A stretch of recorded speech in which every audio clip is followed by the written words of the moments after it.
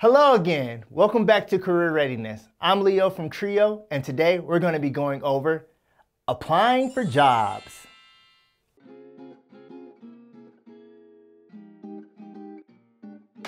Okay, if you don't have a clear direction in mind, you may be asking yourself, where do I even start?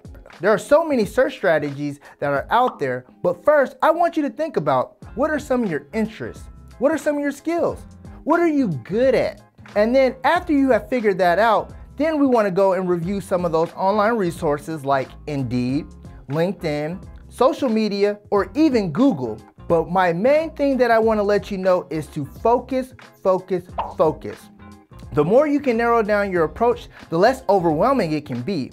For example, if you want to go into the education field, there are so many different jobs and positions that are out there that pertains to education.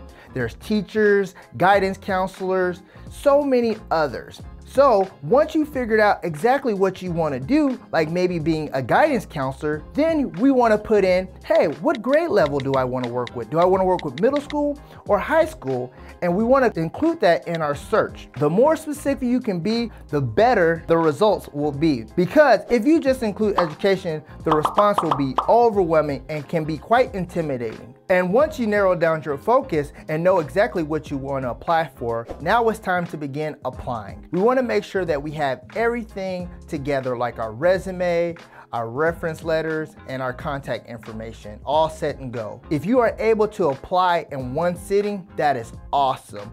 And having those tools right there and handy next to you will help you to do so. The quicker you can get your application in, the quicker you will get a response. So we want to keep all those things in mind when applying for jobs.